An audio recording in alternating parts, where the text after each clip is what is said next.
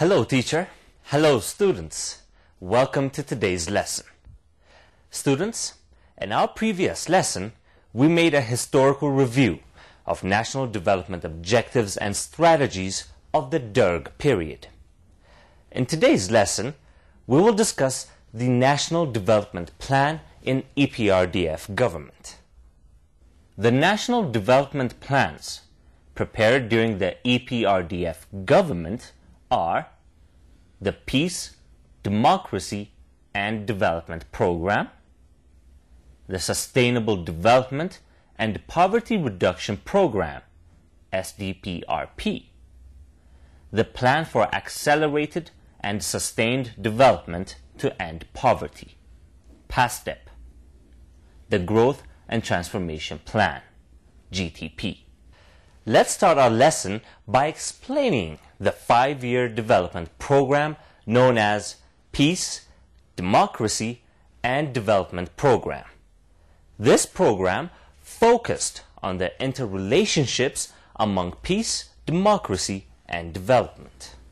The major goals and objectives of the program were poverty alleviation through rapid economic growth, ensuring peace and security, people's participation in democratic governance, implementation of efficient education system, and improvement of quality of education, development of a governance system that ensures social justice, and implementation of a prevention-oriented healthcare system based on cooperation and participation of the private sector. Students, after the 5-year development program, a new program that ran for 3 years, that is, known from 1995, 96, and 97, was launched. This was the Sustainable Development and Poverty Reduction Program, abbreviated as SDPRP.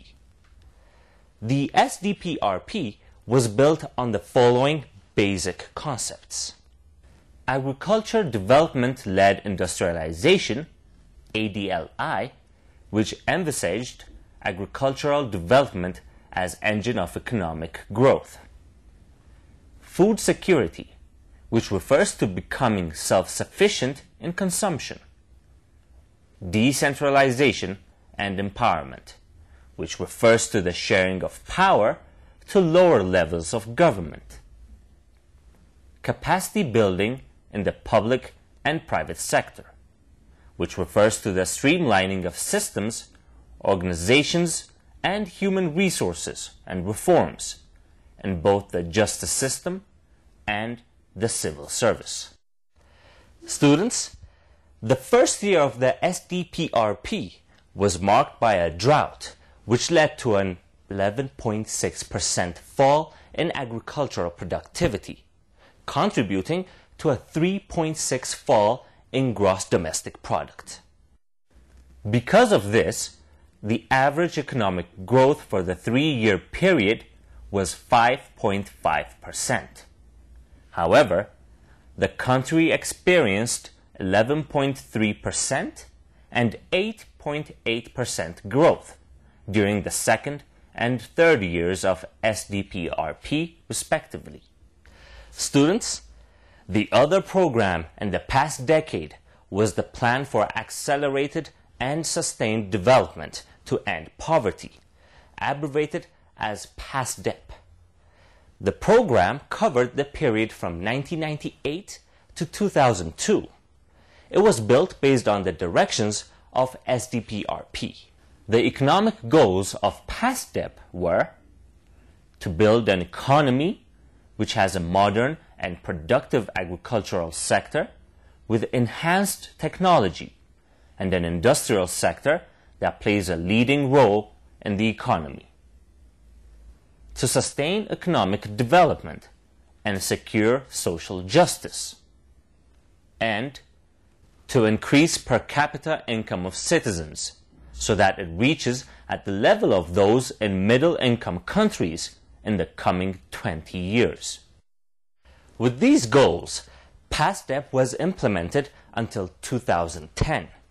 In fact, during this program, the performance of agriculture and export sectors was less than expected. Unlike the agriculture and export sectors, it was observed that the country achieved good results in the road construction and energy sectors in PASDEP. The program was also affected by several factors, such as less donor support than expected, poor rainfall, and global financial crisis. Well, students, let's now see the recent 5-year plan of Ethiopia.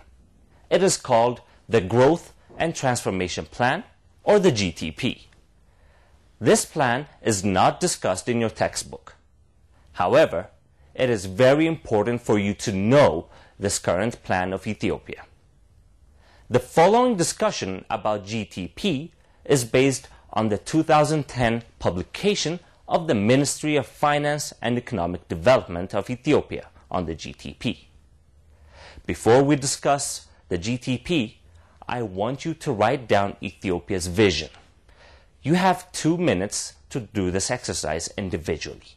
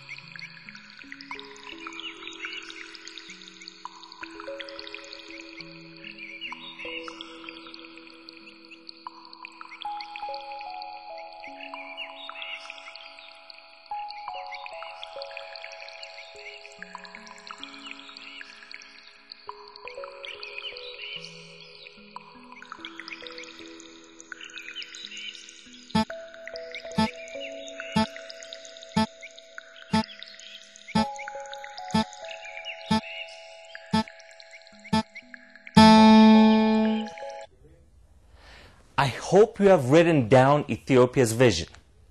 Very good. Here is Ethiopia's national vision.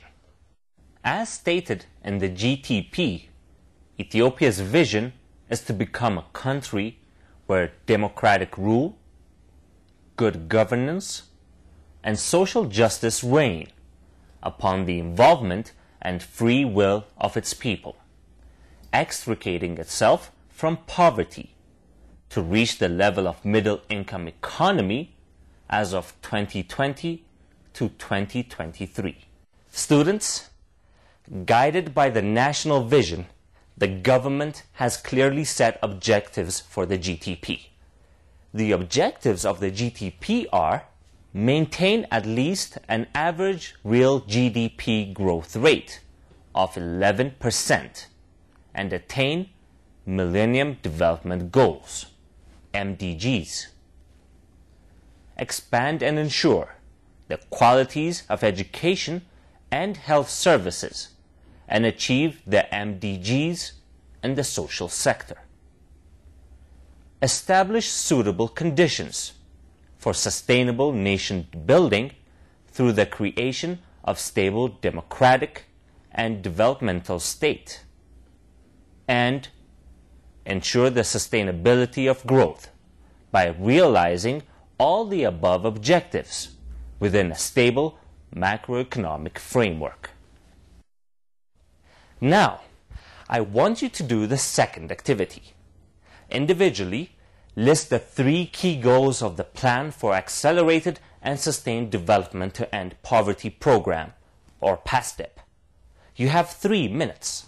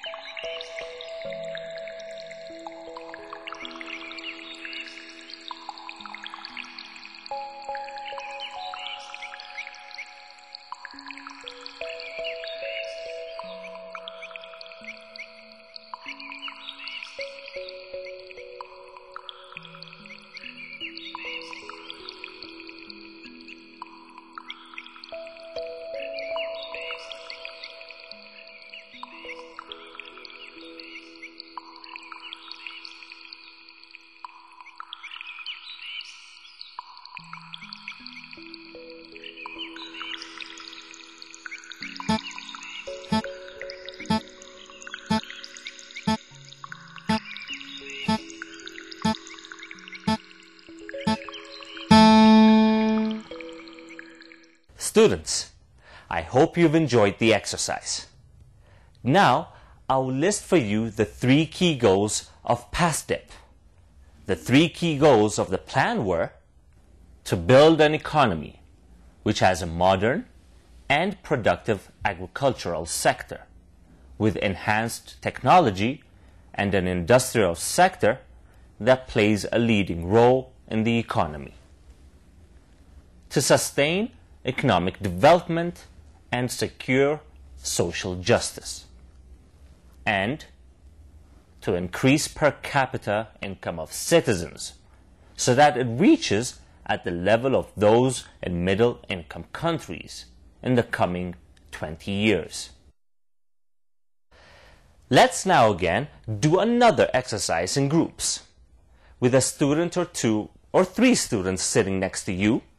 Discuss the main objectives of GTP, and if these objectives can help to realize the vision guiding the GTP. You have 2 minutes and 14 seconds.